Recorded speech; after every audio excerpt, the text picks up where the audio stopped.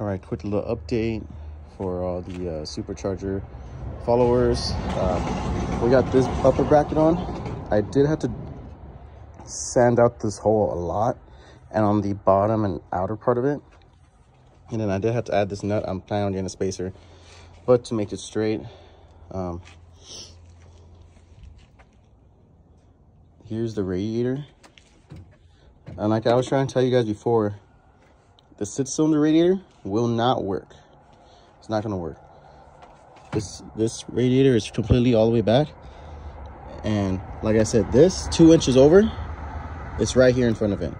So your stock 6-cylinder one will not work. Luckily, the 4-cylinder ones fit perfectly fine into your E36s, and they move it over and they come with their own reservoir. So you delete the reservoir on this side, bring the reservoir over here, fits perfectly.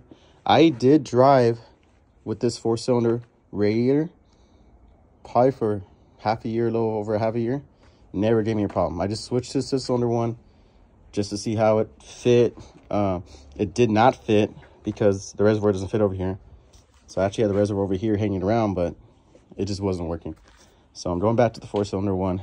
I got the 420cc injectors. I have the intaking right here coming up. We finally got the ICV piping going. I just need one more clamp right there. I am waiting for the bypass valve. Sadly, the one I had wasn't gonna work.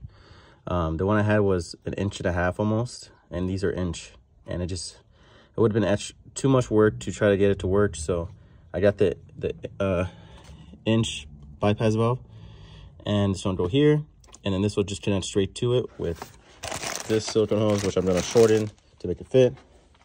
And after that, I mean, I had a radiator hose for the 4-cylinder one. Don't remember what I did with it. Probably just gonna buy another hose and then cut it. I think I used the E46 hose. So I'm gonna get one of those hoses, cut it, put it on there. And then after that, it's pretty much done for the cooling system. I mean, I have the hose running from the firewall to here to the bottom. It fits perfectly fine. It doesn't touch anything. Power steering reservoir is located over there to the back at the moment. And yeah, we're looking good. All I need to do now is pretty much install the 2 gauges with the vacuum lines, but I gotta wait for the bypass valve and then the wideband. And once we do that, pretty much, look at those headers. Beautiful headers. And this valve cover looks really nice. But yeah, after that, we're pretty much good to go. I gotta swap this sensor. Remember, you gotta swap these sensors in between each other, depending on which one your fits. This is I think the original one, and I swapped it with this one. They both work. It's just connections. So I have it over there on the original E36 one I had. But there's a little update, in case anyone's wondering. Before we do a whole dyno testing and everything, I'm gonna do a video of the whole car completely, interior, exterior. I describe everything to everyone to show what I have on this car, what's inside of it, what's underneath it, and all that. So thank you for always watching, and here we go.